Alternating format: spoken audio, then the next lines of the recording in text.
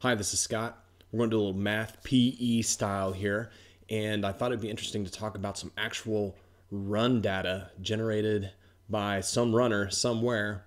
And here's the problem. We've got three separate dates of running, and these separate dates have different mileages. So the question is, over these three separate dates, exactly what average did this runner run if you look at all three pieces?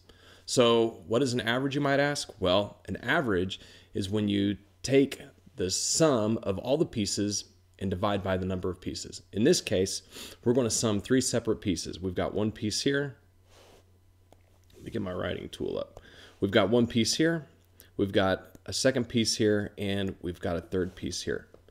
And what we want to do is we want to take the average. So the average then of the distance is this guy right here. This is the number of miles that our runner has run on these separate days. So what we're going to do is we're going to go ahead and add those guys up. So we're going to have 5.12 miles, and we're going to add it to 5.01 miles, and we're going to add it to 4.98 miles. My guess is, and if we just kind of think about this, it should be really close to 5 miles on average, because all of these numbers are really close to 5 miles.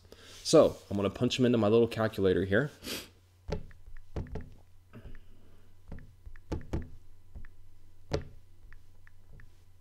And I got 15.11 miles that were traveled or ran over those 3 days.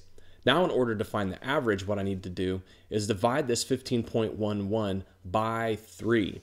Now, there's two separate ways you can show division in math class. One way is the way that you learn in elementary school, which is you have a number outside, which in this case would be the 3, and you have a number on the inside of your division symbol, which would be 15.11. That's one way to show division. As you get older in your middle school or high school, another way that you might show division would be a similar but different looking problem, which would be 15.11 divided by 3. Either way, these do the exact same thing. And this final step will give us our average. So what is our average? Well, we take 15.11, we divide it by 3, and we get an average mileage for this runner of 5.0367.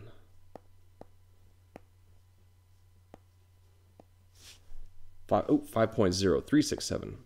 5.0367. So there you go. That's how you can average out how far a runner has run over 3 separate runs. Thanks for watching. Have a great day.